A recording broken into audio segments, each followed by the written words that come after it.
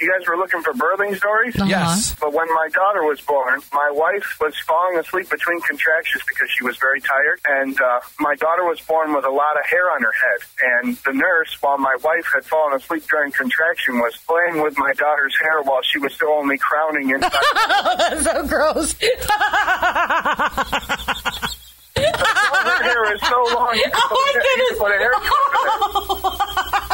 That day that I went into labor was probably the craziest day ever. The night before is when I officially went into labor, and my boyfriend was like, okay, well, we only live a few minutes from the hospital. They say wait until your contractions are 5 minutes apart. Well, he went to bed, pacing my house in pain, back and forth, getting in the tub, getting in the shower. Wait, your boyfriend? Yeah, he went to bed. He was feeling the contractions for you. He went to bed. Oh, he went to bed. Oh, I thought you said he was the one pacing and taking a shower. No, I was. He went to bed. Oh, he's lucky to still be alive. Yeah, well, the next morning, it was probably 7 o'clock. I go, it's time to get up and it's time to go. And he goes, well, do you think I have time to eat breakfast? I was like, you better make a toast and let's go. And he gets done with that. He goes, well, can I take a shower? I was like, you're going to die in about 10 seconds.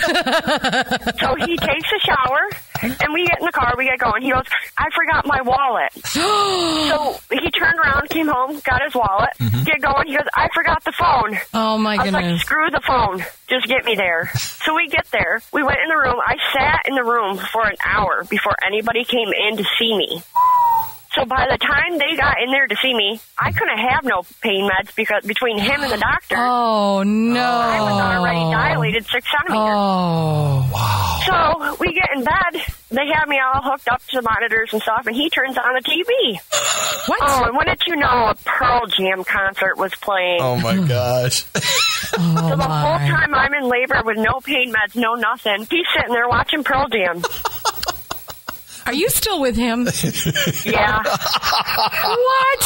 With my firstborn son, I was in labor, and we stopped at my mother's house so I could pick up some clothes, go inside for 5 minutes, come back out, and the Bronco got stolen. Oh, no. What? I had no way to get to the hospital. We are in a snowstorm, and they say to me, just take a cab. We got to go down to the police station. What? So they sent me in a cab to the hospital to have my baby. My husband got to the hospital after they, went to the police station, filed the report. We didn't find the car for like 3 days. And he says, do you want a Domino's pizza?